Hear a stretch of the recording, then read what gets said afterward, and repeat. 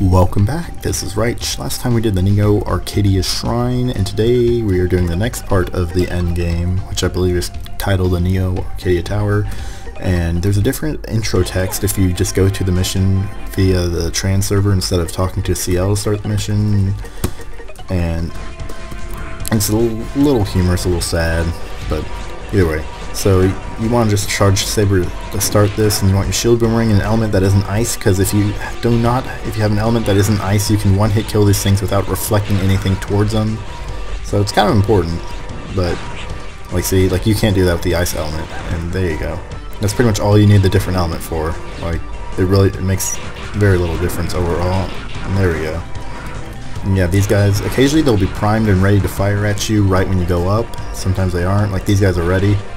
So sometimes you can rush him, sometimes you can't.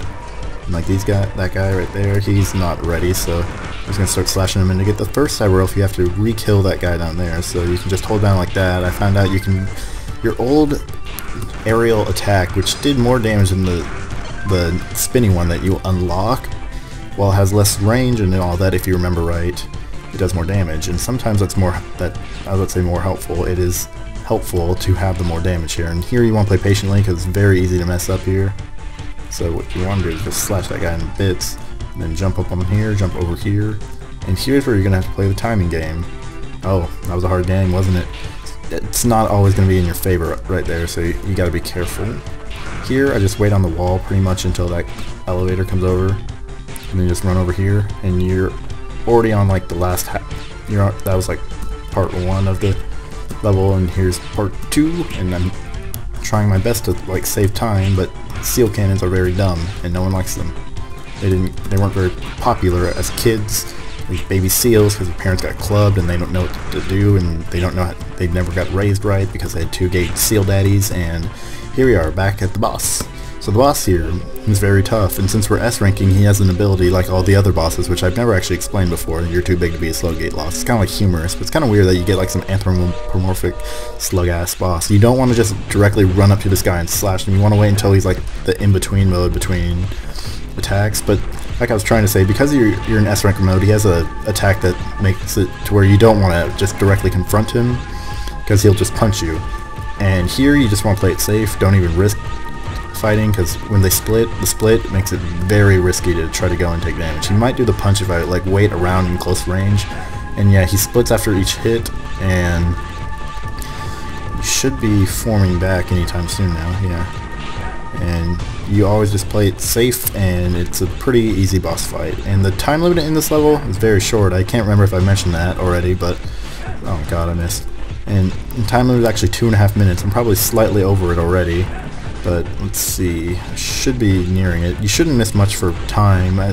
If you just dash around up the elevators like I was doing, you should save a lot of time, and this next hit should kill him. There we go. And that's the end of that boss. Pretty simple, right?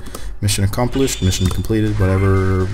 Barack Obama, Hussein getting the terrorists. S rank 96, we actually lost like 2 points for that and 2 points for damage. So yeah, it's a very, very easy mission compared to the last one, to S rank. And CL has a few things to say. It's like storyline, by the way, like what made you come here? And it's like, I'm sorry, she admits that she created X, and so that's like, oh, well, don't apologize, that's not your fault. Zero, he's taking this mature route. He's looking to the intent behind her actions and choose a thing. None of that. We want to go in here. We ain't talking to UCL today.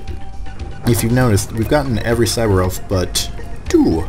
So here's me getting them. The desert one. This one is probably the most devious one, and you're like, how? Where is it? Because if you look in my list, I'm missing. How the hell I'm missing 2, and it's just 2 nurses filled in all the hackers and all the animals. First nurse, literally right here. It's kind of lame, but that's what they did. And the other one, we're just gonna have to journey a bit, so hold on a minute. And welcome back. You remember this area from the factory level with the bombs? Well, there's a cyber elf that I legitimately missed, and that is completely my fault on this one. You're supposed to just literally just go over here right before the boss, and ta-da! And that's how you get the cyber elf. And there's also a little cool thing here, is that if you go to the boss area, like that's like the area right before the boss, you just get a ton of crystals. And yeah, so I'll see all y'all next time.